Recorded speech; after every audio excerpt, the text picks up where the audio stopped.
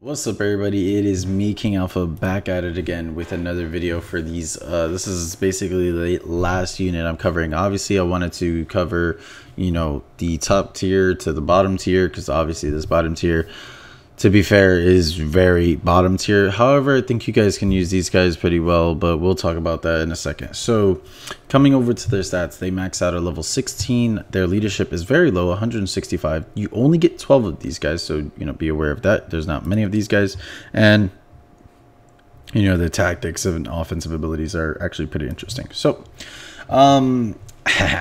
I can't wait to actually show you guys some of the things that I do like about their tree. Their tree is very interesting. You can take them either way. It's pretty fun. All right, so terrain effects. They have bad, fair, and then good. And they only have one formation, which is the line formation, and you don't unlock another formation in their veterancy at all. Their unit traits, they have Hellfire. Superior to other incendiaries, Hellfire causes greater fire damage and can even burn through heavy armor.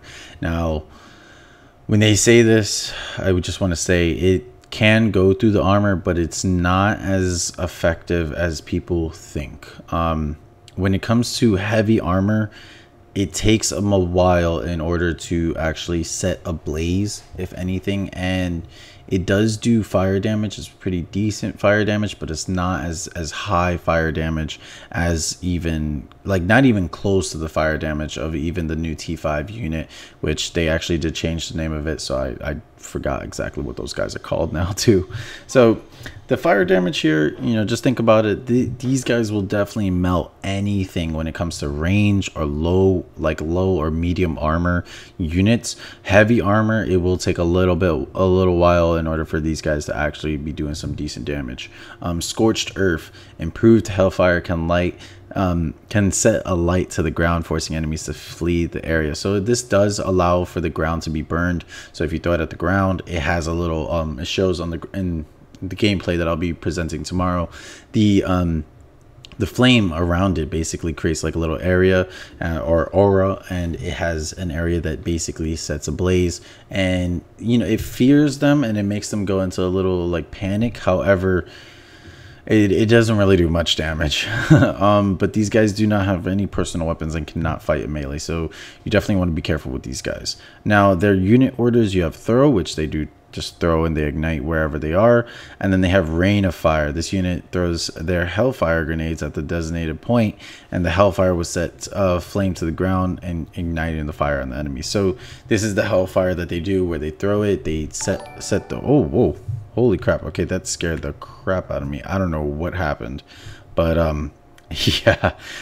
So basically, what happens is they set fire to the ground and the unit does go into a little panic. Now let's get into their veterancy, and I'll show you guys their little basic attributes over here, because it is very important. I'm going to be showing you guys the top line first. So it increases the health by 6%. Then you got increased movement speed. Their movement speed is really fast, 6.2. Then you got reduces range damage taken by 15%, which is actually pretty high. You got Hellfire now sets light to the ground, burning for 3 seconds. So this basically allows you guys to, when you throw that Hellfire, it allows it to burn for longer. Then you get increases burning damage by 8%, which is basically 24% over here. And then Hellfire burns on the ground for a further 3 seconds, which is very nice. Then you get over here, you get 6% extra movement speed, and then you get increases duration of burning by 2 seconds. So they constantly are trying to get the burning damage up as best as possible. Then on the bottom tree, you get increases the maximum range by 5 meters, and then you get increased ammo by 10%. Now, if you really think about it, the range is at 30 and the ammo is at 36. Keep this in mind, guys. We're gonna reset this now. Their health is at 3,500. Keep this in mind. We're gonna reset this now. If you guys wanted to go back and look at it and pause it, feel free. Here we go. We're going to be going the bot line. So now after we get these two, which increases the range already, so the range is at 30, you get the increase in ammo, so it's at 36. Their health is now going to get increased again by another 9%, so they're almost at 4,000 health. You get an increase in range again for 5, so now they're at 35.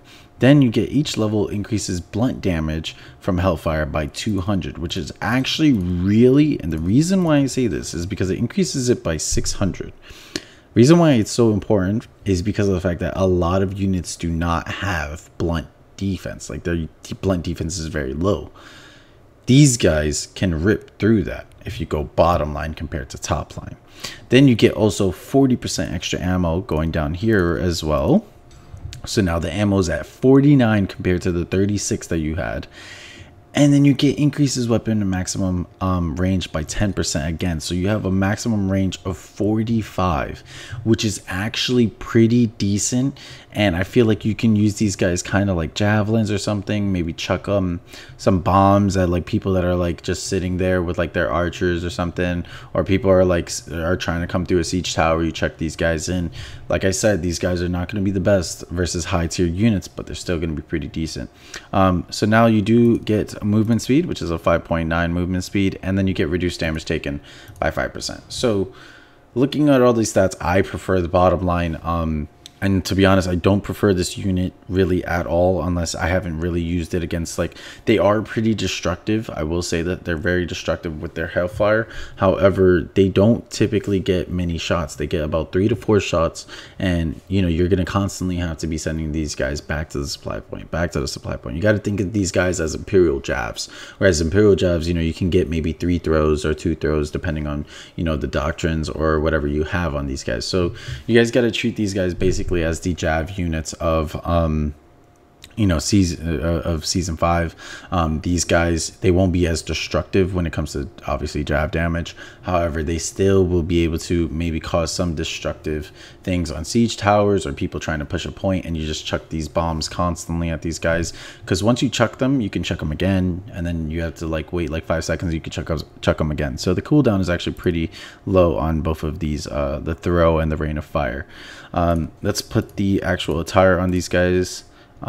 They actually look pretty sick if you actually put just a little, you know, armor vest on them. And then let's take off that and let's put just the helmet.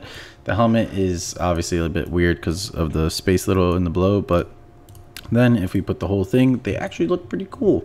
So maybe you can hide these guys. Their formation is a line formation, so I feel like they will be very vulnerable because of the fact that, you know, usually when there's only one formation of a unit, it's kind of sucks. You know, you can't really hide these guys as you would want compared to other units. Let me know what you guys think about these guys. I think they're decent for maybe in the beginning tier, but when you're using these guys versus the like higher tier units like the shields and everything, they're going to do a scare, but you would need to use these guys very tactically if you're going to even want to try and put these guys in TW, because, you know, these guys compared to anything else that is in the game right now, any tier 4 or higher is, you know, it's not gonna get really scared of these militia guys. So let me know what you guys think about these guys. I'll be showcasing some gameplay tomorrow about how these guys work, how they actually fare against units and everything, and maybe I'll actually put these guys against maybe some lower tier units so you guys can actually see how effective they can be against lower tier compared to high tier. So I'll see you guys. Let me know what you guys think about these guys, and deuces.